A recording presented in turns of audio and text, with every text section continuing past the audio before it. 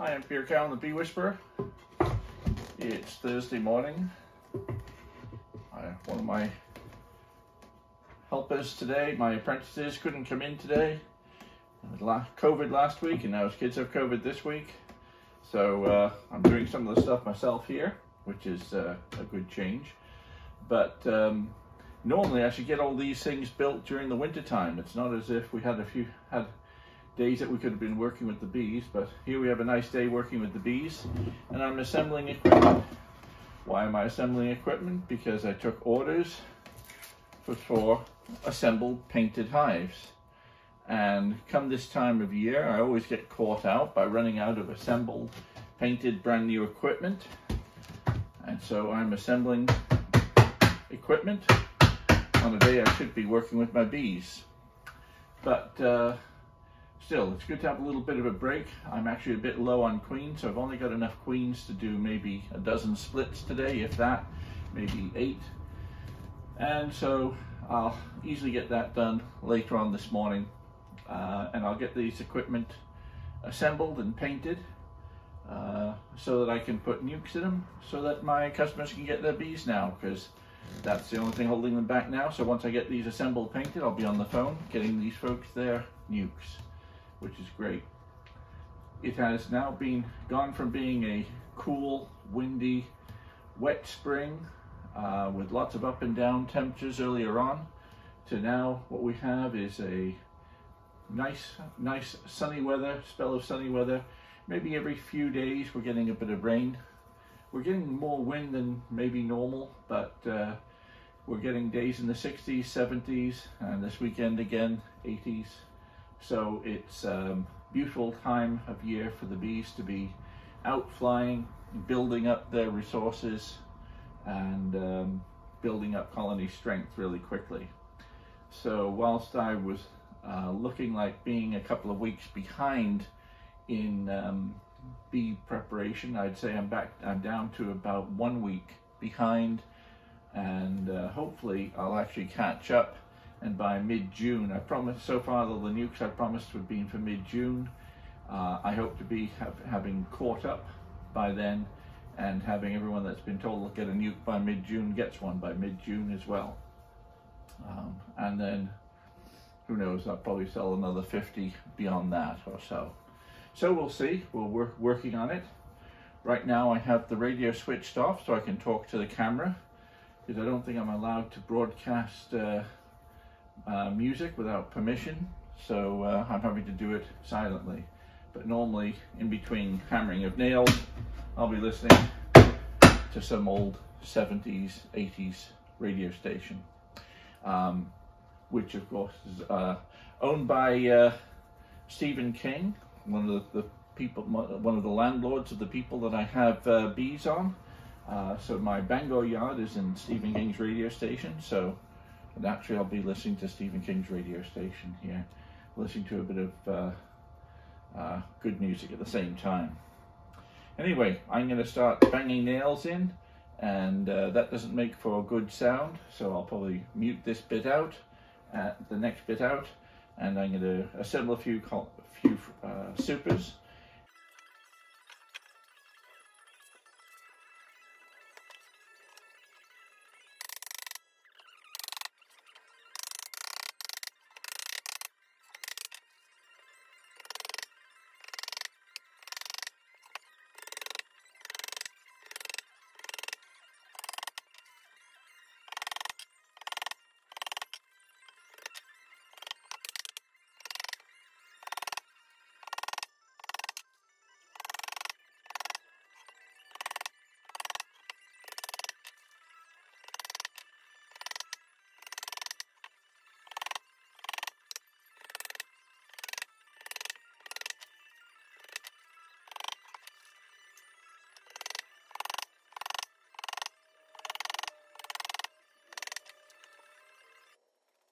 Okay, the radio's off.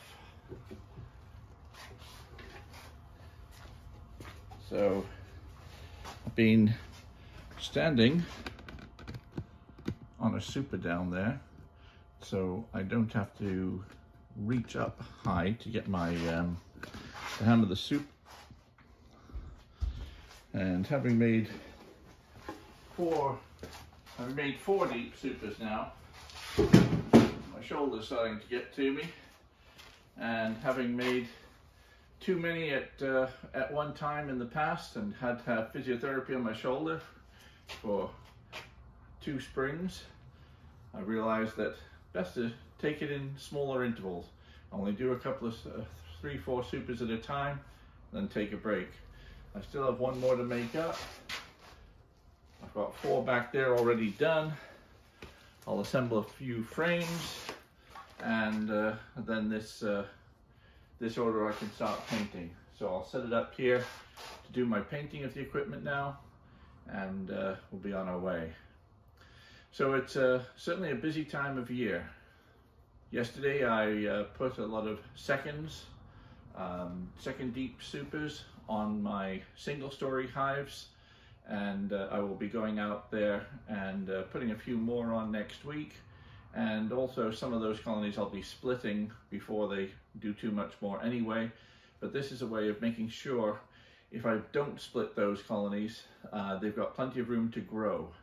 And if I do leave them to grow and make honey, they're going to be run as single brood chamber management, so they'll be brought back down from 2 brood chambers to a single brood chamber.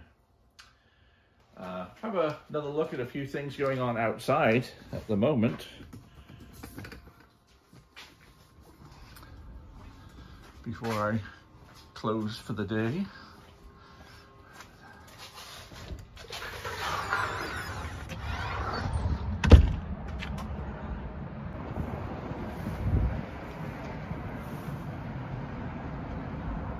This last week I've had a stack of equipment out here. It was about 6 or 7 supers tall. There was a range of empty boxes, some drawn comb, a little bit of honey just stacked up. There was a cover on it, and I thought, oh, the bees are taking an interest in that. They've been robbing out the honey supers, which is pretty normal when there's a lot of bees out back and a lot of competition for food. They'd be out there robbing a bit of honey. And so I was putting that equipment away yesterday, and lo and behold, there's a little cluster in there. So we moved the frames into this little nuke box, and it appears a little swarm had moved in during the last week. In fact, it was probably just before my class last week, probably the day before, when I first noticed all the bees around it. And I was thinking, that's enough scout bees to be a swarm, or it was to be a small swarm, or they were just robbing out. And turned out that it's a little swarm. So got another nuke done, all without any work. So I'll just move this box after they've had another day or 2 settling down. I will move them on a morning or an evening to one of my other yards. Because one thing I don't want to do is have a load of frustrated bees right in front of my shop and end up with depleting the hive and having angry bees both here at the shop and where we want to relax in the swimming pool.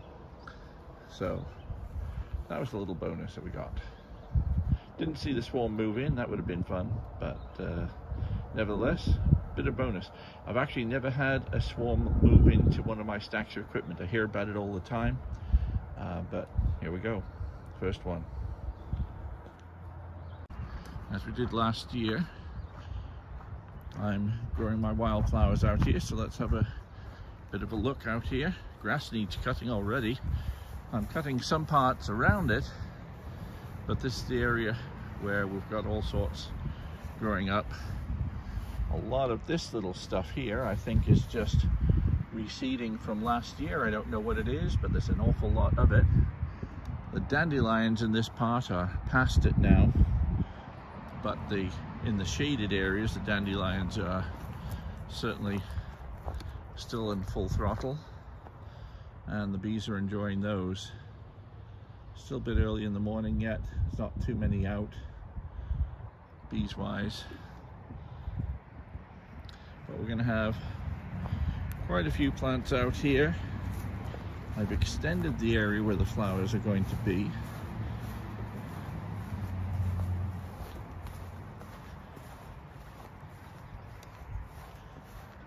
and as I showed in a video earlier, raked in a lot of seed.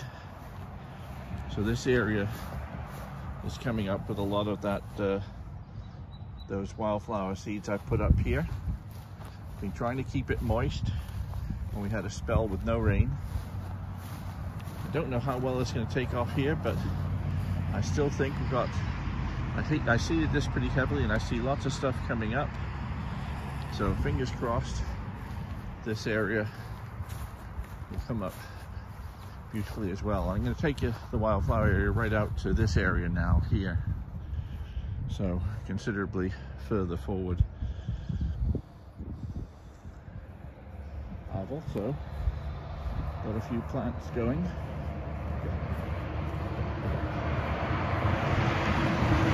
Kickstarter. Oh, let's have a look at this while we're at it.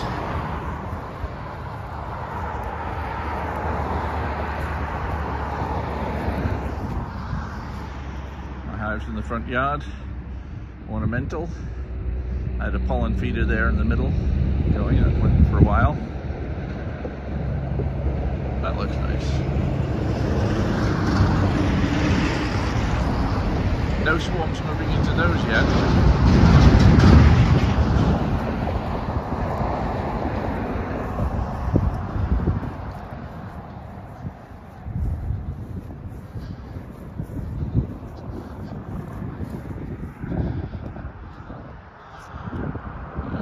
Clearing out some of it. Anyway, I want to show you some of the plants I've got going over here. So, because I had all the problem with the chipmunks last year, getting sunflowers going, I started a few in the house, and I'm going to plant them out shortly. Yes, they are ready to go. Because I don't think dandelions like being sunflowers like to be transferred too much, but these I think are definitely ready to transfer. Got some giant sunflowers here and a variety of different sunflowers here. Looks like they could do with some water and a few things for the vegetable garden as well.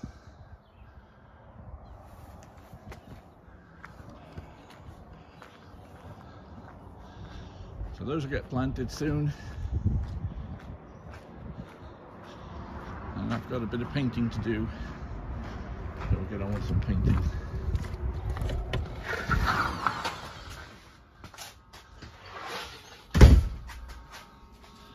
Put lights on.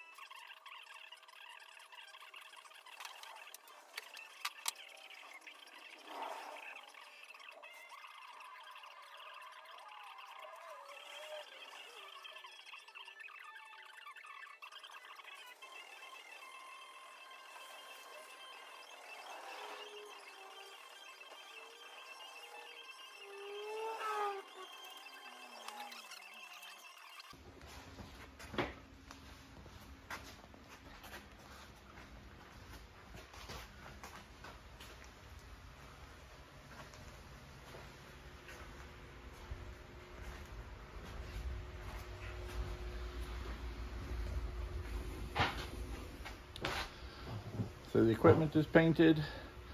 Cool morning at the moment. We've got getting things finished off. Time to, when it warms up, time to get on with some proper bee work again. I'm Peter Cowan, the Bee Whisperer. See you next time.